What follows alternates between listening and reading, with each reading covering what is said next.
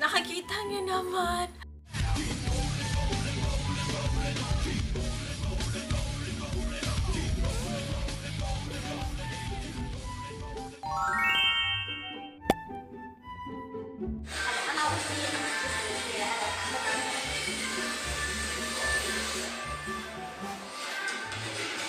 Hi.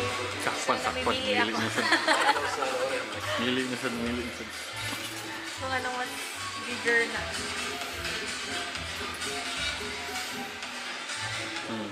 Nya.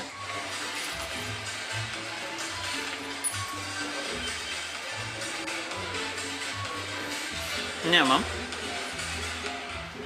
May dadalawang isip ako. Oh, may dalawang isip ka. Kadaghan gud mong isip, ma'am. Last? Okay ram gani?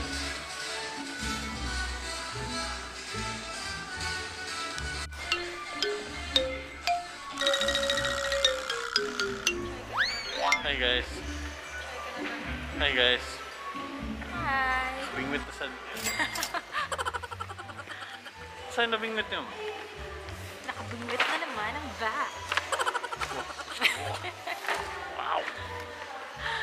Papauwi na kami guys. Pauwi na kami and then Pagkuhan ba siya? magpapalashes pa ako. Nasuki na gid mi dire.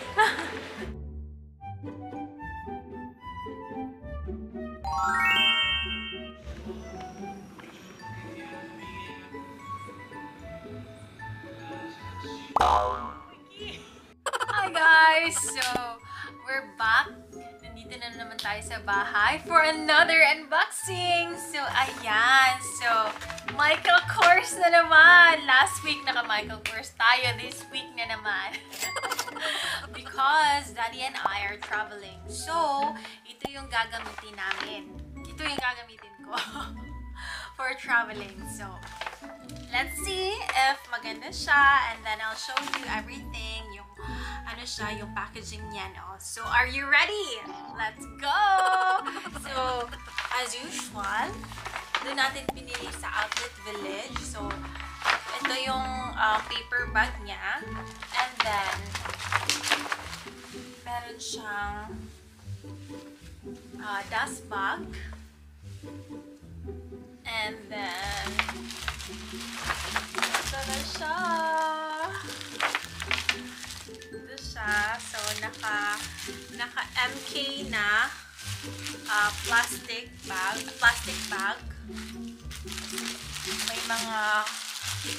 May mga ano lang dito, may mga warning something. Nalalimutan pa na lang natin siyang ganyan. And then, tada! Unlike my other bags, ito backpack siya. So, first time natin nag-unbox ng backpack. Kasi, hindi ako masyadong mahilig mag-backpack. So, ito, this is our first time. So, tanggalin na natin yung mga plastic. Tanggalin muna natin siya lahat bago natin ipakita yung buong bag. Kung mapapansin nyo, gusto ko talaga yung print na to. Yung MK lang, tapos brown. Kasi napapartner ko siya with anything. Diba yung mga LV ko, brown lang talaga na damier. Kasi madali kasi siyang partneran. Ayoko mag-isip sa outfit, tapos mag-iisip na naman sa bag. So, at least sa bag, kung ano na lang yung dadalhin ko for that certain event. Ganun na lang. So, meron din siyang mga ano-ano dito, mga plastic dito. Ayan, puro ng plastic. Tanggalin natin yan lahat. So, ito yung mismong bag. Ito yung front niya. And then, yung bag na ito may chain. Tapos, sa zipper niya, nandito yung other side ng chain. So, ang cute lang pag ano mo, ganyan. Parang design na lang siya, tapos ganyan. Malaki naman yung ano, yung space ng front na zipper niya. And then, may dalawang packet siya dito. Yung isa, tignan natin. Balot na. Ang dami. So, ayan.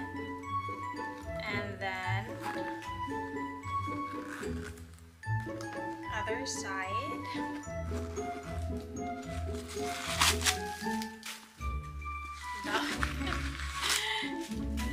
So, ganyan lang siya kalaki. Ayan.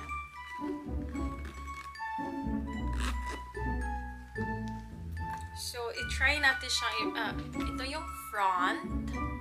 And then, ito yung back. Ito yung gilid. Ito yung back. Sa back, ano lang siya, yung straps niya, hindi siya, adjustable siya. Tapos, lalagay mo lang dito. I-try natin ilagay. Simple lang siya na brown effect. So, gustong-gusto ko siya. And then, sa front, ito siya. Pag open mo ng ganyan, magnet siya dito. And then, pag lock mo is ito lang na. Ganyan, i-open mo lang. Pag gusto mo, i-open ng malaki. Hindi siya nag-coincide.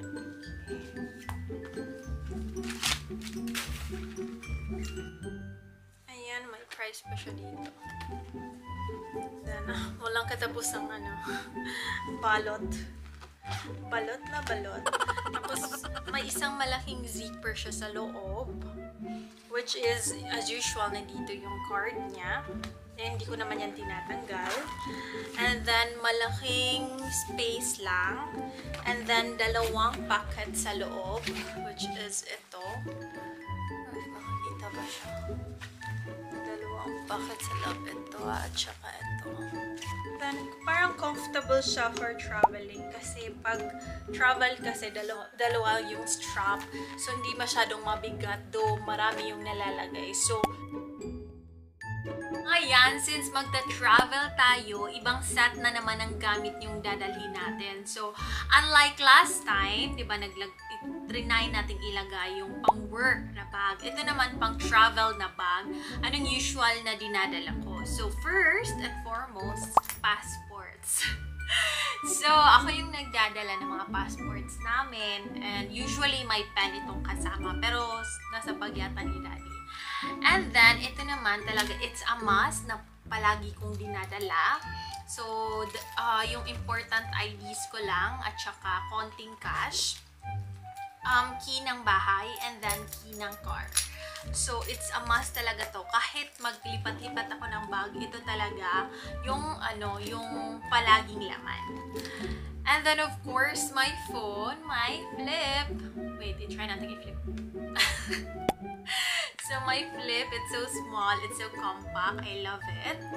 And then, since naka-MK tayo, ito yung ginagamit ko na wallet. So, mag-transfer muna tayo ng mga laman.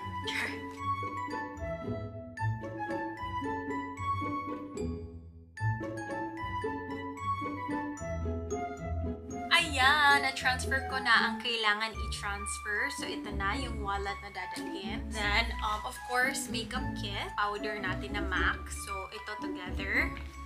Of course, yung sunglasses natin na gagamitin for the travel.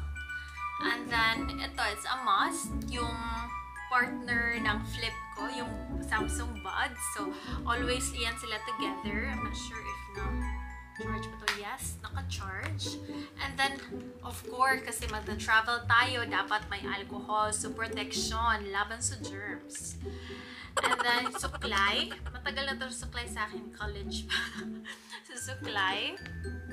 And then, yung tab, kasi as much as possible, kung may time ako mag-edit, nag-i-edit ako. So, dala ko to kasi, ito kasi, medyo late pag sinusuot ko yung buds. Ito talaga on time, yung timing. So, dito ko nag-i-edit. So, always ko dala yung headset na wired, just in case mag-i-edit. And then, eto, this is my new camera. So, ayan, ang ganda ng lalagyanan. So, safe na safe. Kasi, di ba, I have my DSLR. So, I switched to smaller camera para mas dali namin dalhin pag magta-travel and then mas magamit namin siya. Kasi before, yung camera namin napakalaki. So, hindi namin magamit-gamit kasi nabibigatan kami. So, I will not go into details kasi may separate vlog ako for that. But ito yung lalagyanan ng camera, ng selfie sticks, at saka extra batteries, yung mga maliliit na wire. So,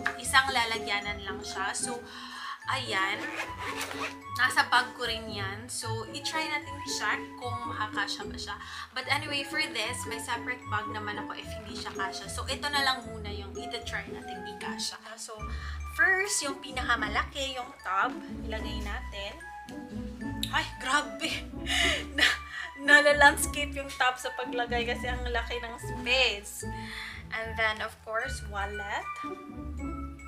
Lagyan natin siya ng case kasi since magta-travel tayo, just to make sure na safe siya. Ito lang yung isa sa dalawang sunglasses ko. So, always ko nagamit sa Versace na sunglasses. It's very nice. It's two-tone. Wala. Feel ko, ayaw kasi mag-change ng sunglasses. Nakakapagod. So, ayan. Feel ko bagay siya sa lahat. So, perfect siya na investment for sunglasses. Especially here in Dubai. Mainit na mainit. So, ayan. Ipasok na natin siya. Pasok na pasok. Of course, our very important makeup kit. Kasi dapat, pretty always. Yung suklay. And then, compact powder. And then, this is very important. So, ilagay natin siya sa packet. Diba may dalawang packet yun? Ilagay natin siya sa isang packet. And then, ito, sa kabilang packet. So, madali na lang siyang hugutin. And then, ito, nandito yung mga important IDs, like Emirates IDs and everything. So, ilagay natin siya sa place na madaling dukutin. So, pack it together with the buds. And then, yung dalawang passport, ilagay na din natin. Ang laki-laki ng... Dito natin siya ilagay sa zipper para safe. So, ayan. Nakikita niyo naman, ang laki-laki pa ng space. Ang sarap niyang dalhin. So, ayan. I-try natin i-fit ito. Nalagyan na ng camera. Oh my God. Grabe. Kasyang-kasya at kinaya. O yung yung ganito. Wait lang. And of course, Mentos pala for fresh breath every time. Kasi si Daddy pala kiss yan. So, palagi tayong ready. Parang ilang kilo to. Super bigat niya.